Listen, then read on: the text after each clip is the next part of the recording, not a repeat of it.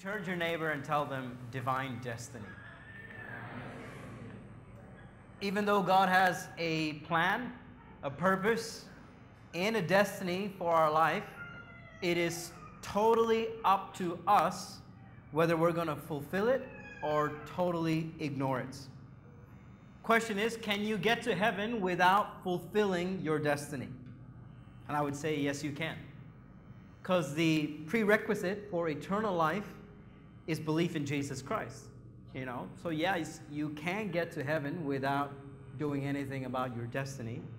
However, do you want to enter eternity knowing fully well that you did everything within your power to do what God destined for you to do?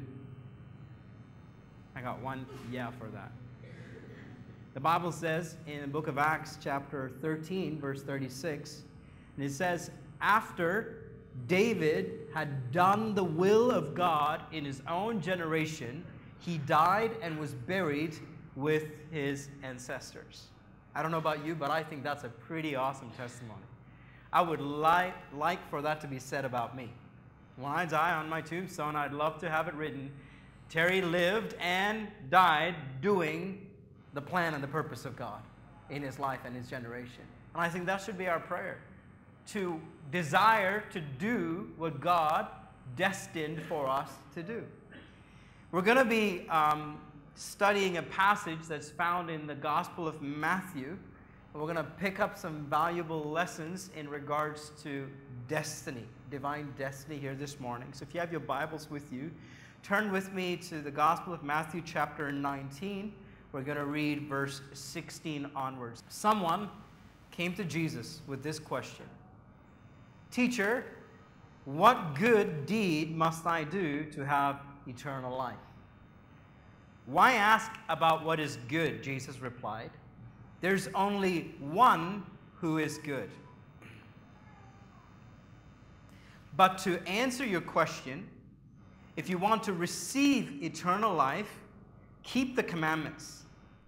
According to tradition, he was around 24 years of age. He's an aristocrat. He's apparently very well educated in the Jewish traditions and customs. He has done everything right up until that problem, but he still felt that his life was not complete. Have you ever asked this question, is this all there is to life?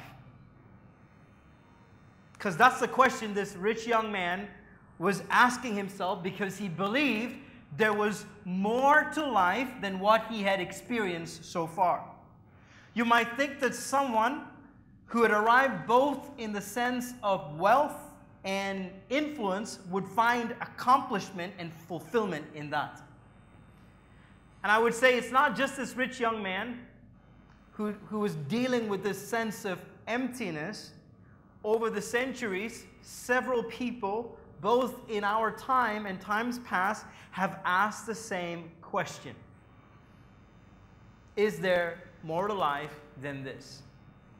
Even though several of these people appeared to have achieved what we would perceive as success and fame and wealth, the emptiness within them would drive many of these people eventually to take their own life, because they could not find the answer to this soul-searching question, is there more to life than this?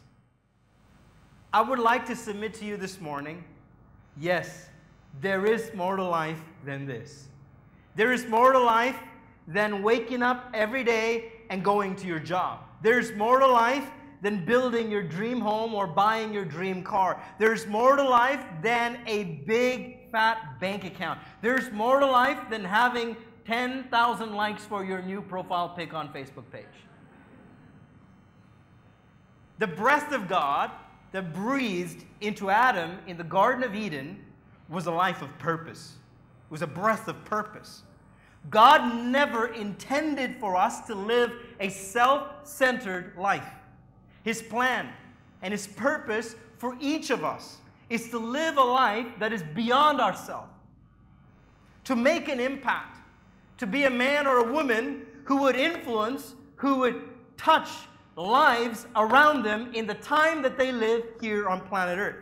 There is a divine destiny upon every single person that is seated here in this auditorium. Whether you like it, whether you want it, you have it. There is a destiny of God upon your life. There is a call of God upon your life to do something. Divine destiny requires full obedience. Divine destiny requires full obedience. When it comes to God's purposes, there is no negotiating. Have any of you ever experienced that? Have you ever tried negotiating with God? We never come out winning negotiations with God. He is an excellent negotiator. It's either His way or no way. You would think that Jesus, knowing fully well who this young man was who had come to him asking this question, when he answered him saying, hey, go sell all your possessions and then come follow me. And when the guy refused and walked away, you would think Jesus would say, oh, come on, I can do something. Hey, hold on here, man. Go and sell the possessions that you have not used for the last year and come and serve me. That's okay for you. You would think that Jesus would do that. Do something to help the guy to follow Jesus. But it almost is astonishing that Jesus does nothing to pursue this man. He does nothing to try to, negotiate with him or try to find common ground. He just puts the truth as it is. He says, if you want to follow me, dude, you give up everything, your possessions, your life, and then come follow me. And he does nothing to persuade him beyond saying that. And you ask yourself, why? Why did Jesus allow him to walk? And I think the answer to that question is found in Matthew chapter 6, verse 24. These are the words of Jesus. Jesus says, no one can serve two masters. For you will hate one and love the other. You'll be devoted to one and despise the other. You cannot serve God and be enslaved to money. In other words, Jesus fully knew the condition of the human heart. We are incapable of serving two masters. You might be able to manage it for a while, but I tell you, in time, eventually the plot will unravel. It's like in the movies where a guy tries to date two girls at the same time. Have you ever seen those scenes? It appears to work for a few moments, and then suddenly it all crumbles and backfires. It can't work. You can't serve two masters. And there are some of us who are seated here this morning that are struggling with this. We're trying to make it work. I want Jesus, but I'm not sure if I want to let go of that. I love Jesus, but I also love this world and what it has to offer. I want to pursue God, Pastor. I want to pursue the plans of God, but at the same time, I also want to pursue my desires and my plans. Church, what we fail to understand, and what this young man also failed to understand, was that everything we need and everything we will ever need is found in Jesus Christ. Jesus is the answer. He is our everything. He is our great. He is our small. Every kind of fulfillment that you ever desire can be found in Jesus Christ. If only that young man had actually responded to Jesus and given up his possessions and followed him, he would have been far more wealthier than he could have ever imagined. He would have been much more influential, and more than all of that, he would have lived a life of great meaning and purpose. But he failed to understand that actually giving up in the kingdom means gaining in the kingdom. That's what Jesus says in Matthew chapter 6, verse 33. He says, seek the kingdom first. Above all else, seek the kingdom and live righteously, and He will give you everything you need. That's what Jesus said. He says, hey guys, would you take a moment and would you look beyond yourself for the divine destiny that I've placed inside of you, and would you seek the kingdom's purposes and the kingdom's plan, and when you pursue it righteously, everything that you ever dreamt of, everything that you ever wanted, everything you ever needed, I'll take care of it. There's a call going out this morning that says there's more to life than what you're experiencing right now. There's more to life than just mere existence. God says, I have a plan and a purpose when I created you. I have a destiny for your life. But for that destiny to be fulfilled in your life, Jesus says, I want everything. I want all of you.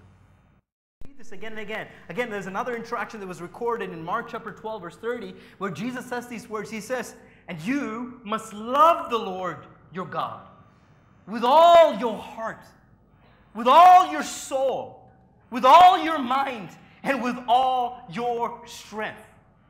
It's almost like God wanted to make sure that nothing was left out when he made that statement. He says, all your mind, all your soul, and all your strength, I want it. I want you to love me with everything. There is no negotiation with Jesus Christ. It's either fully given or fully not given. There is no middle ground. There's some of you who think you can stand in a middle ground in terms of following Jesus Christ. I submit to you this morning, there's no such thing as a middle ground when it comes to following Jesus Christ. You're either all in or you're all out. There's no half in and half out with Jesus Christ. You either believe him fully in every area of your life and give him everything that you are, or don't believe him and stay away from him.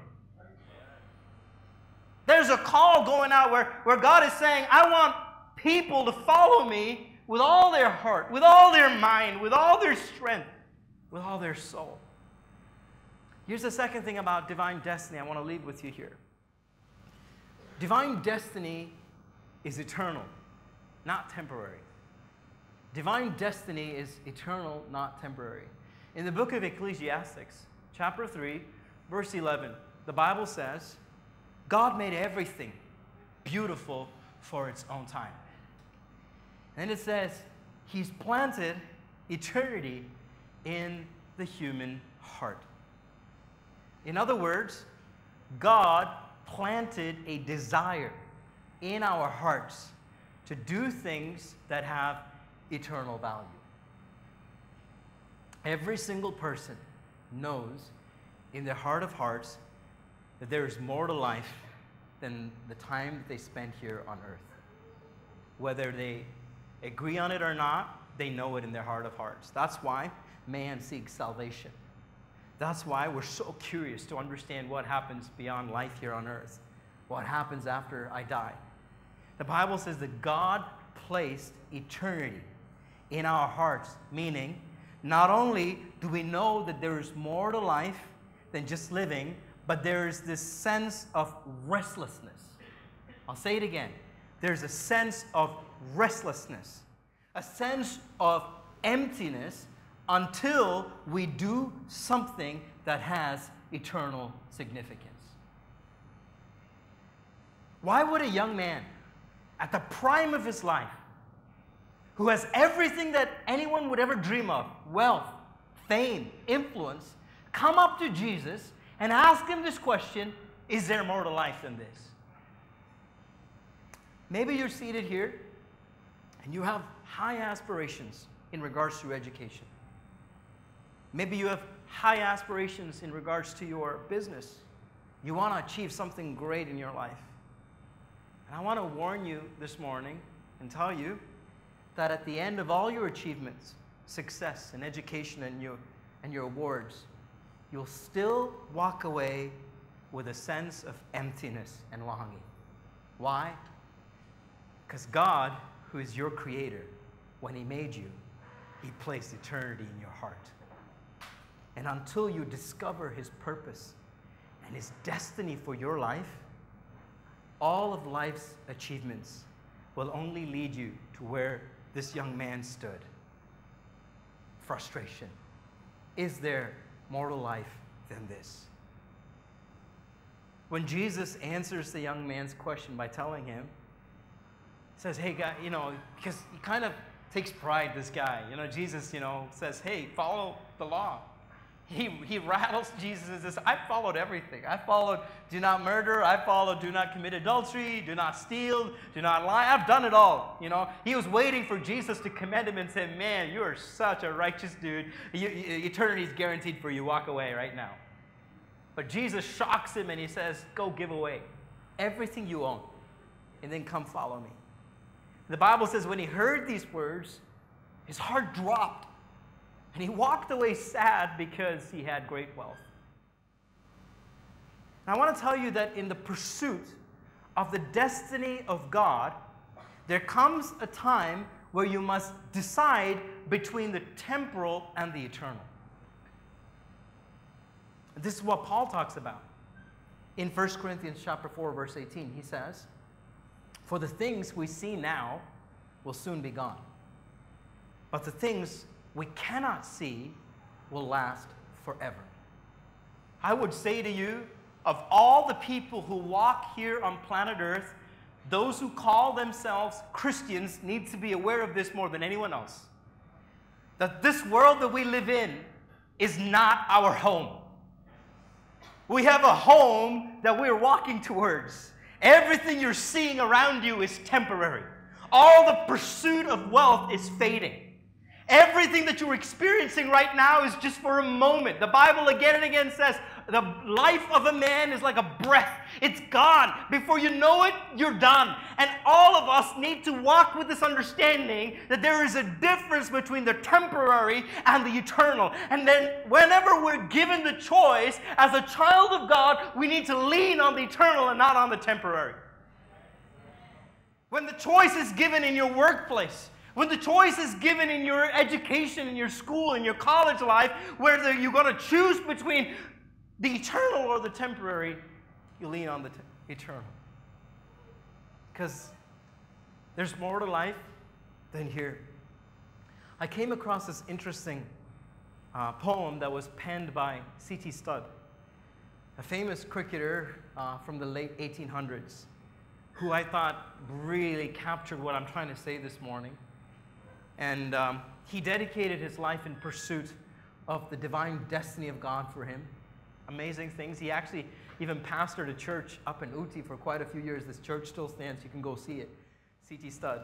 And he writes a poem, and I just took a few excerpts out of it to put in front of you. This is what his poem says. It says, only one life. Yes, only one. Soon will its fleeting hours be done. Then, in that day my Lord to meet and stand before his judgment seat, only one life, it'll soon be past. Only what's done for Christ will last. Only one life, the still small voice gently pleads for a better choice, bidding me selfish aim to leave and to God's holy will to cleave. Only one life, it'll soon be past. Only what's done for Christ will last. Oh, let my love with fervor burn, and from the world now let me turn, living for thee and thee alone, bringing thee pleasure on thy throne. Only one life, it'll soon be past. Only what's done for Christ will last. Only one life, yes, only one. Now let me say, thy will be done, and when at last I hear the call, and I'll know and I'll say, it was worth it all. Only one life, it'll soon be past. What's done for Christ will last. Somewhere along the road, we've lost the meaning of what it means to be a Christ follower, church. Following Christ is not a matter of convenience, it's a matter of conviction.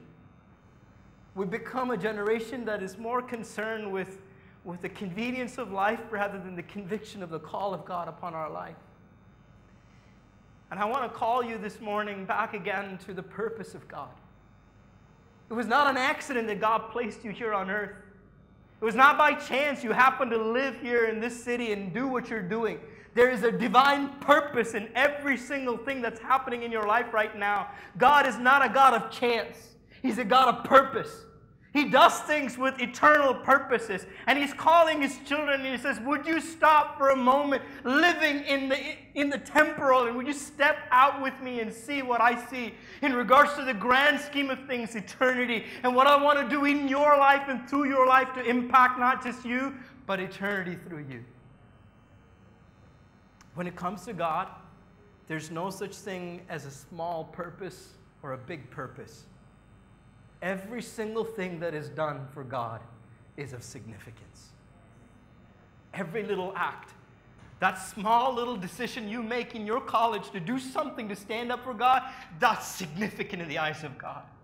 God does not underwrite anything as a small thing. Anything we do for eternity, anything we do for the purposes of God has great value. To the point that God says in His words, if you were to give someone a glass of cold water in my name, I'm going to make sure you get your reward, God says. And if you took so much concern in a glass of cold water, I tell you, He takes greater pride when you stand up for your faith in your college. When you stand up in your business and say, I believe in Jesus Christ. I believe that He will save you. I believe He's got a purpose and a plan for your life. When children of God stand up for the destiny that God has placed in their life, it brings Him so much joy. Divine destiny is eternal, not temporal. We got to stop living in the now and thinking about what God has in the grand scheme of things in eternity. The third thing about divine destiny is divine destiny brings eternal fulfillment. Divine destiny brings eternal fulfillment. Aren't you glad that Peter was one of the disciples of Jesus? If Peter was not one of the disciples of Jesus, many of our questions would not have been answered. Because no one else was as bold as Peter. Everyone thought it, but Peter said it. So listen, like Peter's watching this entire interaction. He's standing beside Jesus, watches this rich young man ask this question, and Jesus snubbing him, and the young man walking away disappointed, and Peter's like, oh man, I got to ask Jesus this question that's burning within me. Come back to passage here, verse 23 of 19. We'll just pick up the context, and I want you to see what Peter does. And the Bible says, then Jesus said to His disciples, I tell you the truth. This is after the young man walks away. He says, it is hard for a rich man to enter the kingdom of heaven. Again, I tell you, it's easier for a camel to go through the eye of a needle than for a rich man to enter the kingdom of God. When the disciples heard this, they were greatly astonished and asked, who then can be saved? Jesus looked at them and said, with man, this is impossible, but with God, all things are possible. Hallelujah. There's hope for everyone. And here comes Peter, steps into the scene. Peter answered him. You know, can you hear this little whiny voice of his? He's whining to Jesus like, we've left everything to follow you. What then will there be for us? And Jesus said to them, I tell you the truth. At the renewal of all things, when the Son of Man sits on His glorious throne, you who have followed me now will also sit on 12 thrones, judging the 12 tribes of Israel.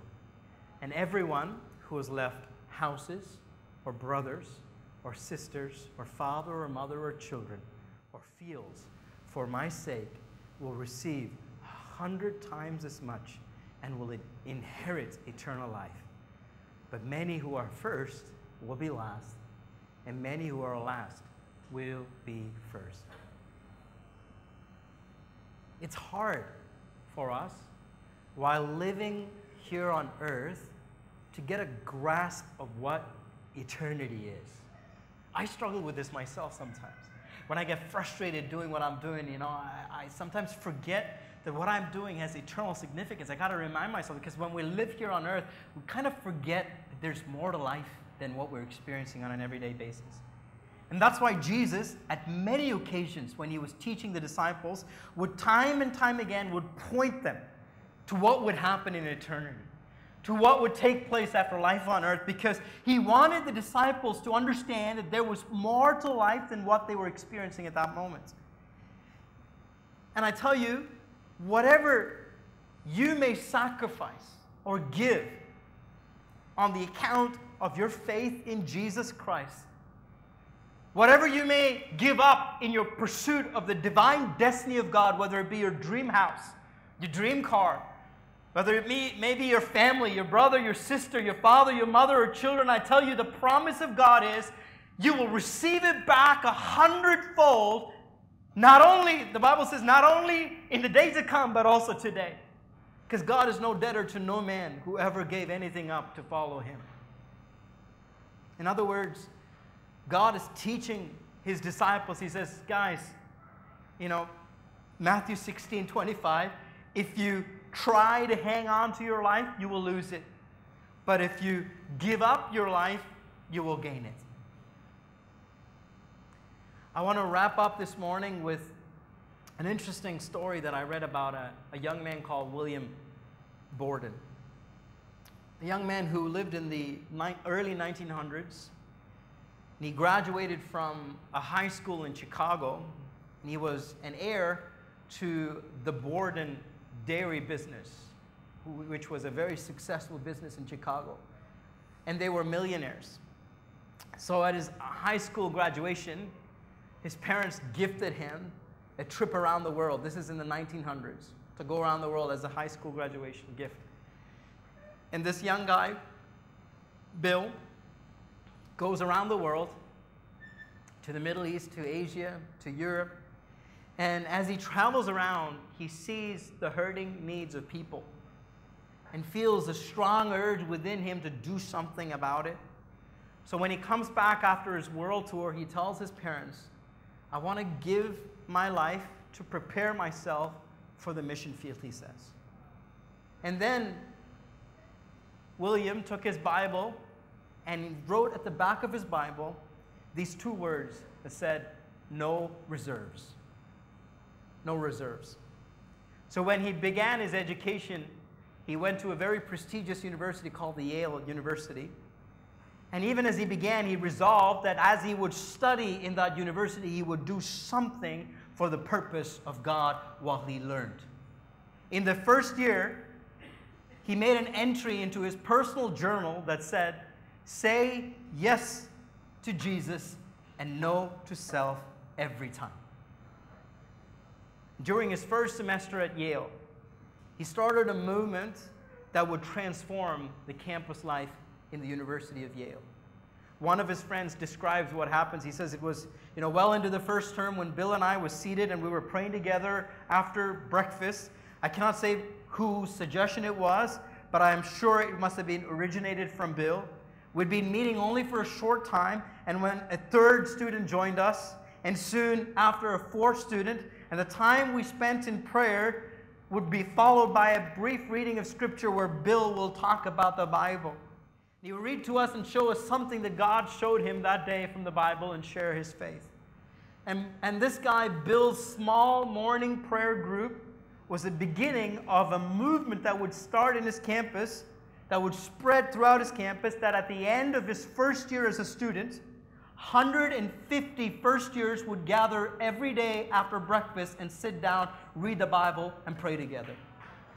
And by the time, I'm not done, by the time Bill was in his last final year, listen to this, 1,000 of the 1,300 students in the entire university would come together and meet in small groups and pray and read the Bible together. Because Bill resolved, while I'm in university, I'm going to do something for God. And his passion did not limit himself to just his students. He wanted to do something beyond the students in this college. So he would reach out in the evenings, go to the byways and the alleyways around Chicago where he lived, and he would go and minister and speak to those who were drunk, speak to those who were passed out by the street, those who were hurting. He would go and heal them and help them. He would use his wealth, his finances, in helping people who were in trouble. At the end of his education at Yale, the missionary call that God placed upon him clarified and strengthened. He determined that he would go and be a missionary in China, and not just to the people of China, but to the Muslims who would live in China. That was what his desire and his passion was. So he would prepare himself at the end of his studies to leave.